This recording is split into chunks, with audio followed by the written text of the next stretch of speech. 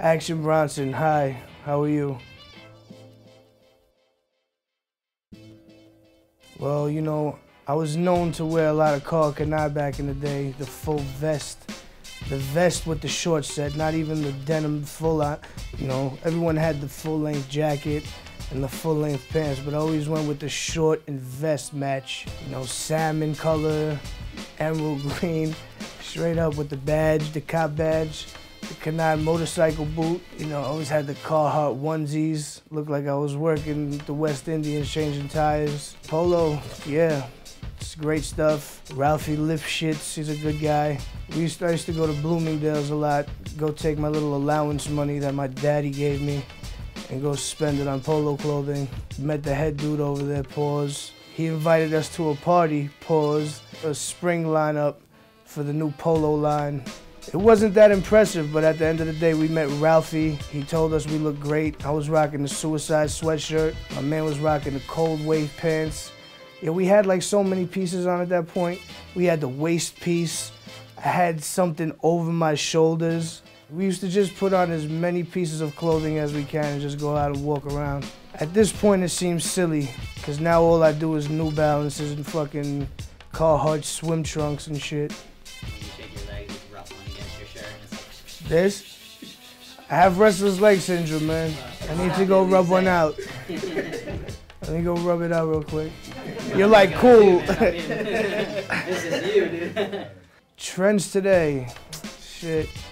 It's a tough one. Because growing up, a lot of things that we did were ridiculous. Like, what's up with the one leg up on the jogging pant? I'm not into where you see a guy's whole asshole when he's walking down the street.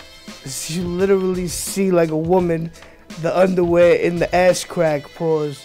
Like, yo, my man, your shirt is way too short for the length, for the pant being below the ass cheek cup. What are you doing? Please, and don't pair it with a rhinestone belt. Studded sneakers?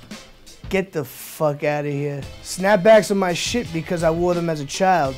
The Game with the G in the back. Fuck you know about the Game hat? All you know about is these bullshit remakes, man. Come on. It's like the Jordan with the Jumpman. Them shits don't even say Nike. Colored denim. I used to rock Jabot denim, mad like turquoise and like cardinal from Marshalls. Those are pretty cool. It's like crackhead jeans. Pastel colored jeans, you going to cop. Or 9 in the morning, going to cop that. With a ruffled bleach white jacket. Girl cowboy boots with the ruffles, the suede shit. With the zipper on the side, you know. My dress code these days, it's honestly because I'm overweight. Yeah, I like a lot of Carhartt clothing, things that make me look more workmanlike. I used to like to wear, you know, nice clothing and play dress up, but I figured who gives a flying fuck what you think about me? If I look in the mirror and I'm happy and my nuts could breathe, then I'm okay. Because at the end of the day, what I do, no one else does. Everyone plays dress up when they're a rapper. And they go outside and they're in their finest church shoes and their finest Red Lobster outfits.